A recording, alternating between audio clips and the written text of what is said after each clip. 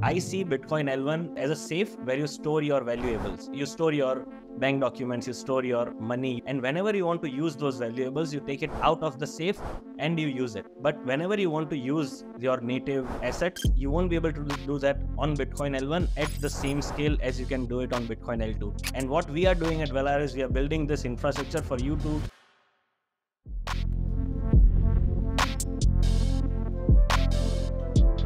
Hi, everybody. Welcome back to another episode of Bitcoin Builders Breakdown. I'm your host, Kyle Ellicott, and we've got another builder within the Bitcoin economy to share with you their journey, their insights, and their thoughts on the greater Bitcoin ecosystem. We're talking everything from the core Bitcoin network all the way up through the Bitcoin layers and all the way to the application layer, providing education to you, those builders out there, and hopefully some inspiration if you're looking to start a project or join a team as well.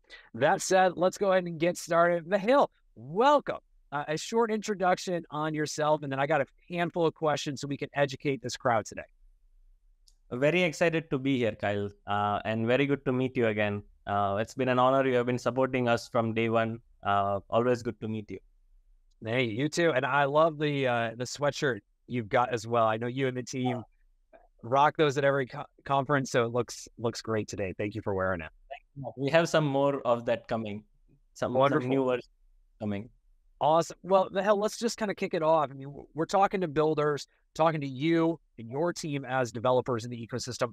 What made you and the team choose to enter the Bitcoin ecosystem when beginning the journey of Velar?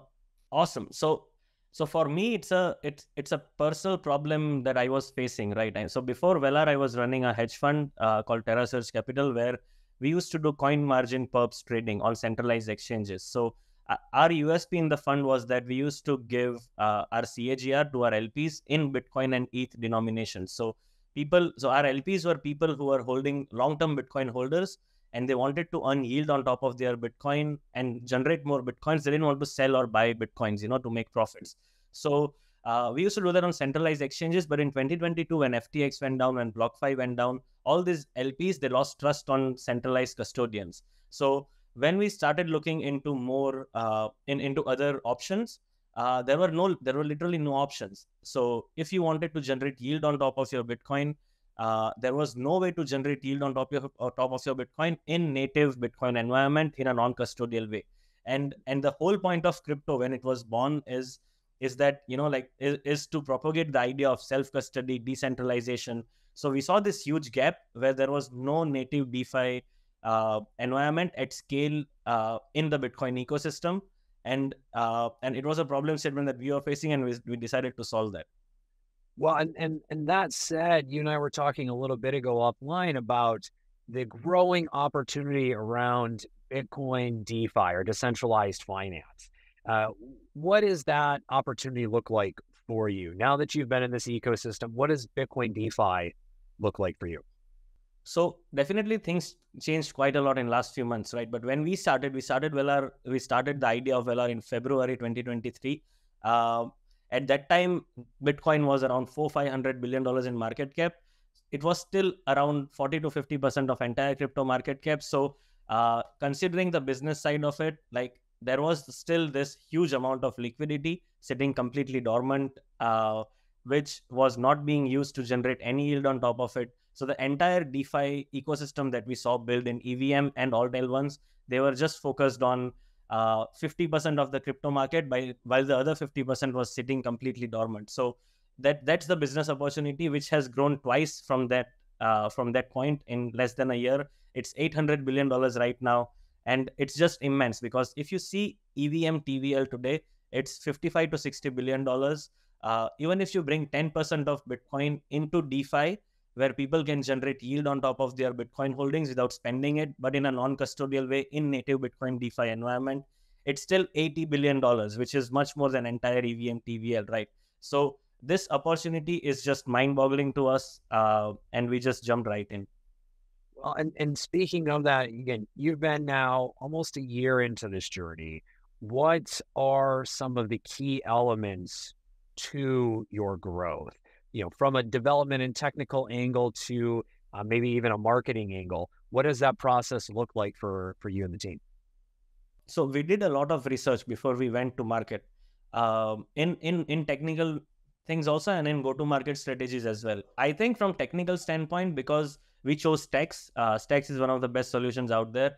It's, I think, a very unique tech stack in itself. So there is a learning curve if you talk from the technical standpoint, and that's why like starting early has even helped us, because anyone who's starting to develop on Bitcoin on Stacks, there will be a learning curve because it's a different tech stack, from Solidity coming over to Clarity. So that's, I think, I wouldn't say a barrier to entry, but we are yet to hit a critical mass of developers in the ecosystem where we see a lot of apps popping out every day. But recently we saw a few meme coins coming on Stacks, so that is changing. So there is a whole set of meme tokens coming on Stacks. There are new projects coming on Stacks like liquid staking. I think that will bring a lot of that will attract a lot of developer community as well. So that's from technical standpoint. From marketing standpoint, so I did this research where I saw that why Bitcoin DeFi didn't scale until now. Me personally, according to me personally, is that a lot of the time, a lot of the Bitcoin DeFi apps, they tried to convince Bitcoin maxis, so-called Bitcoin maxis and Bitcoin whales to try to use DeFi, but they weren't able to convince. The thing is that what we did different with our go-to-market strategy is that we focused a lot on EVM users, because for two primary reasons. The first being that EVM users are much more aware of how DeFi works, how DeFi infrastructure works, and they are much more aware of the user journey because they try out different chains and networks all the time. And also they are open to try out new and different chains as they come by. So that was the reason we targeted EVM DeFi community. And also because there are not many users right now in Bitcoin ecosystem. So for us, it made sense to grow the pie instead of trying to win a larger piece of the already existing pie, which is very small. And you mentioned some new token standards, some experimental tokens that maybe have recently made to surface. Curious on your thoughts of these new experiments. And I use the term experiment as these token standards have just come to market in the last anywhere from 30 to 90 days. They're very new, very experimental. Things are still evolving from a technical standpoint. What are your thoughts on seeing this really rapid progression of token standards within the Bitcoin layers ecosystem? Everything from BRC20, 721E to runes and much more. We'd love to hear your thoughts on that. I think there are two economies being developed on Bitcoin right now parallelly. One is an entire economy of things on Bitcoin native L1, and then surrounding it, there is a whole economy of different mechanisms of Bitcoin layer 2s coming. That's why we see a lot of token standards coming up. So I think on Bitcoin L1, there are many token standards that came in last 1 to 1.5 years, right? Like BRC20, SRC20, there is runes coming up. So all these things, I think, have definitely some value. But because Bitcoin L1 has its own limitations, I think they will somehow be, like working together with the surrounding Bitcoin L2 ecosystem that is also being developed. But when we talk about Bitcoin L2 ecosystem, of course, Stacks and Rootstock have an early mover advantage, Rootstock being EVM compatible and Stacks having its own independent tech stack. Apart from that, we are going to see at least a dozen Bitcoin L2s come in upcoming year. And a lot of these will be EVM compatible, because the problem statement that we discussed, that, like when you talk about independent tech stack like Stacks, there is a learning curve. And while we have already hundreds of thousands of developers and millions of users on the EVM ecosystem, so if you want to hit a critical mass of users and developers in the Bitcoin ecosystem, I think the best way to do that is to integrate this ecosystem with the already thriving EVM ecosystem. So that's why I think there are a few experiments going on in the ecosystem, but two major, I think, play I see in in the surrounding Bitcoin L2 layer landscape is one being EVM L2s, and the other being independent tech stack like stacks which have their own trust minimized way of proving Bitcoin finality for their transactions, and also bridging assets between native Bitcoin L1 and L2. So uh, I have this analogy which I recently thought, that I see Bitcoin L1 as how do you call it, as a safe where you store your valuables. You store your bank documents, you store your money, you store your an expensive painting, for example. And whenever you want to use those valuables, you take it out of the safe and you use it. So I see Bitcoin native L1 as this safe where you store your valuable things, because that is where the native security of your assets lie. But whenever you want to use your native assets or your native valuable assets, you won't be able to do that on Bitcoin L1 at the same scale as you can do it on Bitcoin L2. That's why the conjunction of native Bitcoin L1, which provides the secure environment, while the scalability and programmability of upcoming Bitcoin L2s is is imperative, I think. And what we are doing at Velar is we are building this infrastructure for you to make use of your valuable assets, which I think if you want to use, you have to take it out of the safe. You can't keep your valuables in your safe and also use it at the same time. Right. Well, and you mentioned EVM, Ethereum virtual machines, and just the Ethereum ecosystem. And you have talked about this in the past. I want to open this up for a quick elaboration. Is your thesis around the Bitcoin flipping? And that's not that Ethereum flips Bitcoin, but instead that Bitcoin DeFi flips that of Ethereum DeFi. And can you elaborate a little further on that thesis that you have, especially having noted EVM throughout today's conversation? Yeah, for sure. So I think I don't see any doubt in that. I think definitely we will see Bitcoin DeFi flipping Ethereum DeFi very soon now. I would have had a different answer 6 months ago, but I think it can happen within 12 to 18 months max.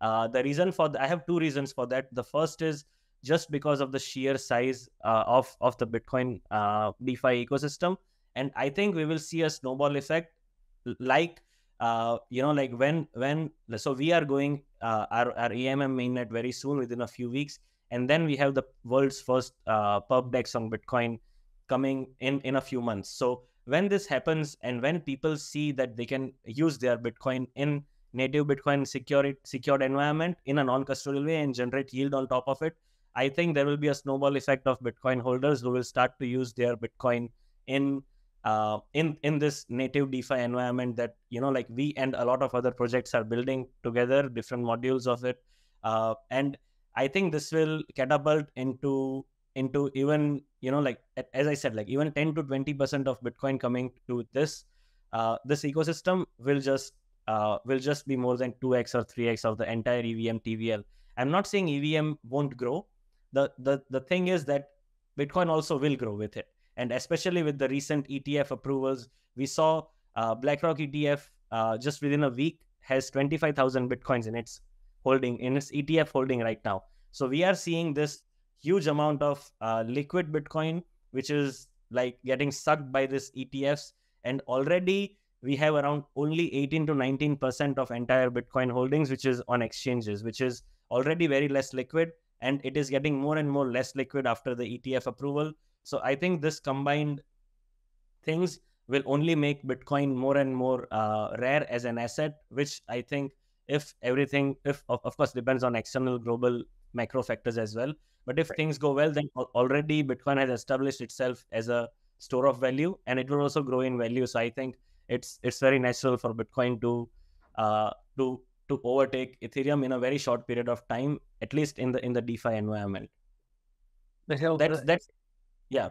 I'm sorry. No, that was my first reason, but I said two reasons. So if you want, I'll tell the second reason as well. Please. The second reason is purely technical and it's my personal from my standpoint. I think Bitcoin being on proof of work will not play a huge role in short term. What I said can happen. When I say short term, it means like 12 to 24 months. But in long term, I think proof of work itself has, as a consensus mechanism, has established itself as the most battle tested and open for all decentralized consensus mechanism to run an entire infrastructure of decentralized finance on top of it, which I think will play a huge role in long term in establishing Bitcoin as a base secure layer to store your valuable assets. And when you want to use those valuable assets, people will prefer to use it on your native Bitcoin environment, which is secured by this layer. And they wouldn't want to bridge their valuable assets onto a completely different chain with completely different security budget. These are the two reasons I think Bitcoin DeFi will flip Ethereum DeFi very, very soon. Well, Mithil, thank you very much for sharing that and the journey of Velar thus far. And with that said, where can everyone go to learn more about Velar, get set up, and also engage with the application and the company? Thanks for asking. We are almost available on all platforms. So our website is called velar.co. It's velar.co. But we are very active on Discord, Telegram, and Twitter as well. Our Twitter is VelarBTC. Same goes for our Telegram channel and Discord. So me and my team, we are mostly available 24/7, considering we are a global team. And yeah, you can find us on the website. You can go check out our AMM beta mainnet. It's first of its kind Uniswap v2 inspired AMM, and we have the full mainnet coming very soon, and we have the pub decks coming as well in a few months. Wonderful. Mithil, thank you very much. And again, congratulations to you and the entire Velar team on your success thus far, and wishing you more as you continue to grow and develop. To all of you, thank you so much for tuning in. I really appreciate you showing up for today's episode, but also a lot of things discussed today are experimental new technologies, and we do talk today on an educational basis. None of this is financial advice. Please do your own research. Again, education only. That said, I'm your host today, Kyle Ellicott. See you next time on Bitcoin Builders Breakdown. Take care, everybody. Thank you.